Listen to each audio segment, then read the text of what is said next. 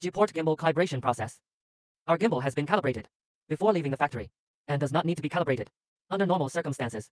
If there has been a severe collision or the ambient temperature has changed significantly, calibration can be again.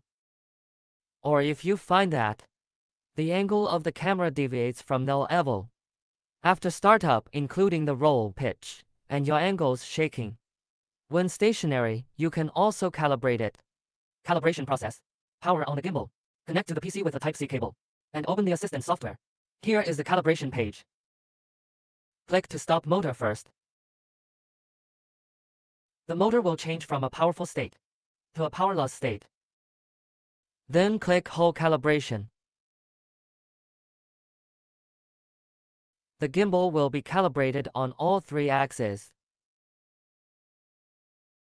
Click Accelerometer Calibration. Calibrate according to the picture sequence. The yellow frame is ready for calibration. The green frame means calibration is completed. Calibrate according to picture display.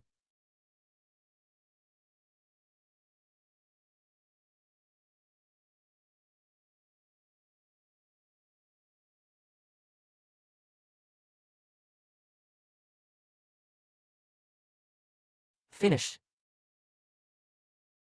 Click Activate. Click Restart.